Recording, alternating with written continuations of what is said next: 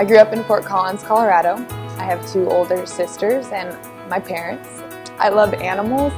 I love to cook. I love to be outdoors. I played college volleyball, and I'm a registered ICU nurse.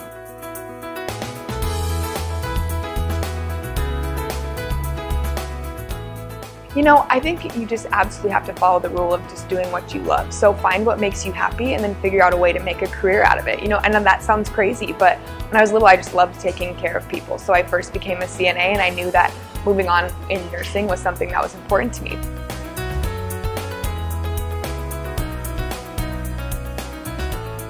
You know, the best thing about being Miss Colorado is getting to meet all of the people that I get to meet. So not only does that mean celebrities on their fun TV shows, but also all the other people that I get to meet.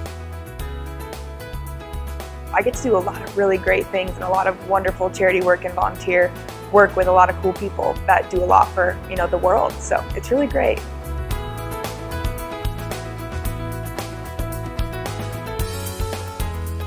Someone told me, don't sweat the petty things and don't pet the sweaty things, which I just think is so funny.